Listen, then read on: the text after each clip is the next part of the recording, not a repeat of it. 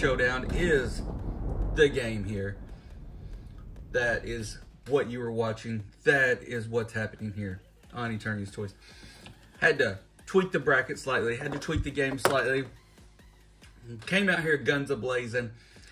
But I know what's happening now. And I had to make a handy-dandy bracket. Disregard the penmanship. Disregard the fact that it's not basketball season. And I don't have brackets implanted in my brain at this time. But we're ready to go. Stratos won last time. Stratos won round 1 against Trapjaw. And today, Shadow Weaver is attempting to take on the most powerful man in the universe. He-Man.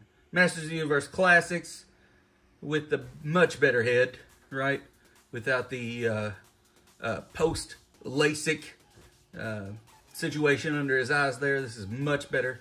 We're all so much happier with this head. Great right there. Shadow Weaver, looking awesome, looking menacing.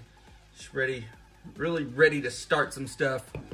And as it goes here on Action Figure Showdown, and we'll go here on, the villain is going to row first, followed by the hero. As we all know, the villains will always attack first.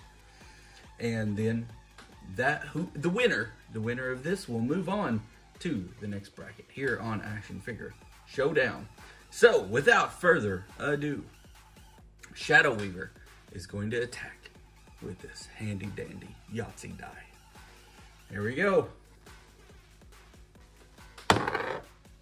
What is it?